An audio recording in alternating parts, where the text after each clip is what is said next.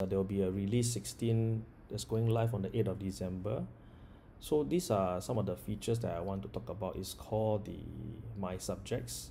So how do you get here is normally when you log into SLS, the menu here, you will not get to My Subject page.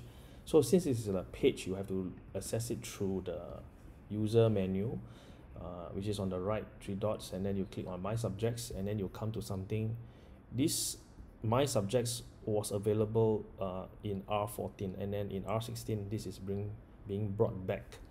And how do you get it is you come here and then you can choose to follow certain subjects, and you can look at the 3 dots to search for resources. So similarly, let's say I remove all these for illustration purposes. I'm going to do a save because I want to make sure that it's being recorded by the server.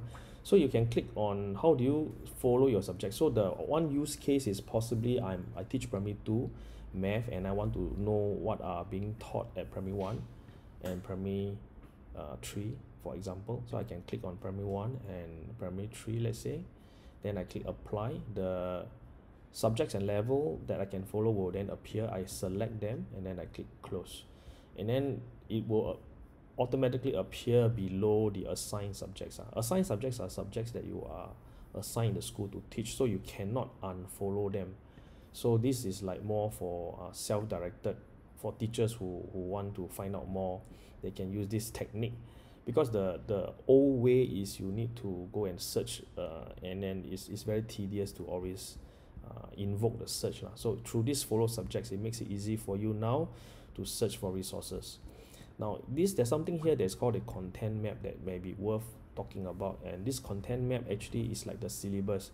So over the 6 years or so, every cycle MOE will release a new syllabus, so you can actually select the different syllabus and then select the different topics for you to do a targeted search.